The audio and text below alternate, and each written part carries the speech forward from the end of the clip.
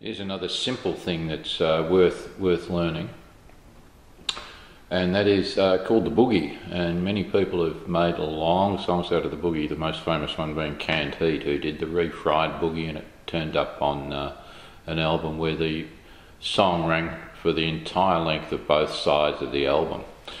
And it's based around this one thing, and that is I'm playing an A chord here, and I'm playing the high A, which is the second fret of the G string. I'm playing the open A, then I'm going back to the high A. So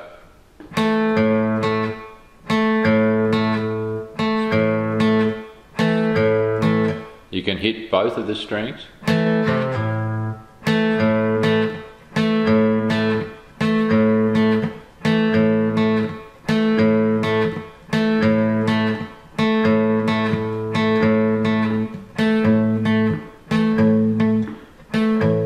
See that on my right hand I've got the palm, I'm doing a bit of palm muting there, so I can stop the note from sounding for very long. Again. Now the other thing that you need to add in there is a C note, which is the third fret of the A string, then the D note, which is the fifth fret of the A string. Then you go back to the C note and you've got a boogie. And I'll show you. It goes like this.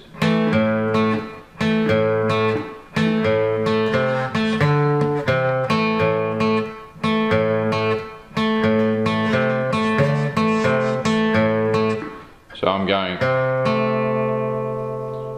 going to the C and hitting the high A, the D, which is a bit of a stretch, high A, and then the C again and the high A. So when you speed it up, you've got that's, you can do it simply like that, just C and then D bouncing off the A note, or you can go up and come back.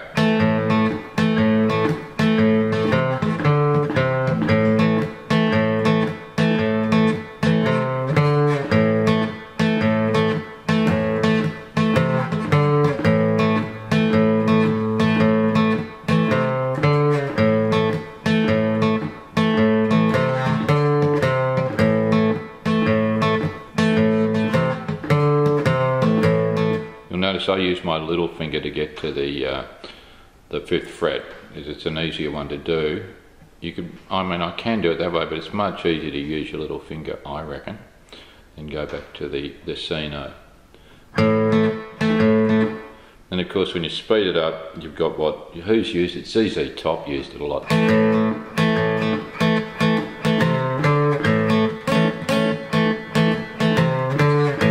That's a variation where I'm just doing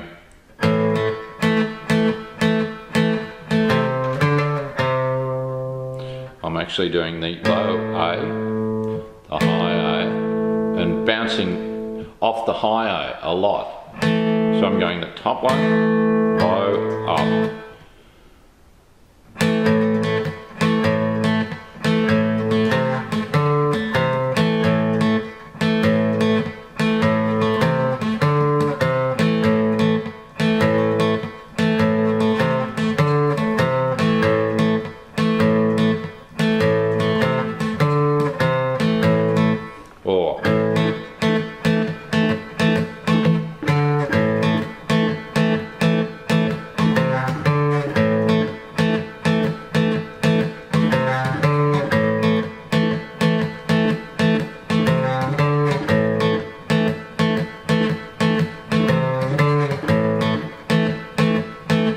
There's another variation where you go,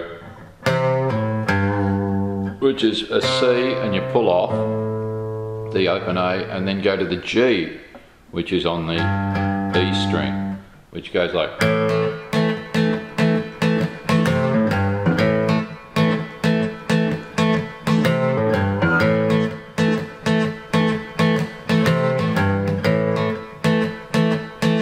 Mix it.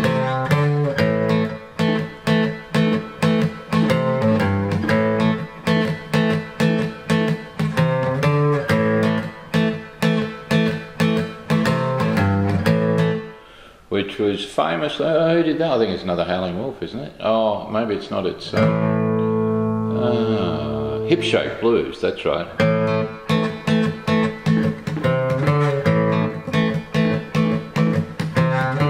You gotta move your hips. You gotta purse your lips. You gotta take that trip.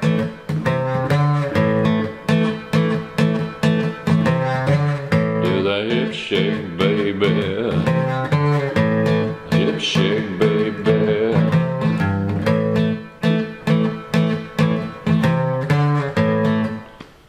Anyway, there's something else you can work on. They're worth learning because, as I say, the great thing about playing these kind of things is you can play with other people, and they sound really good despite the fact that they're quite, in the big scheme, rather easy to play.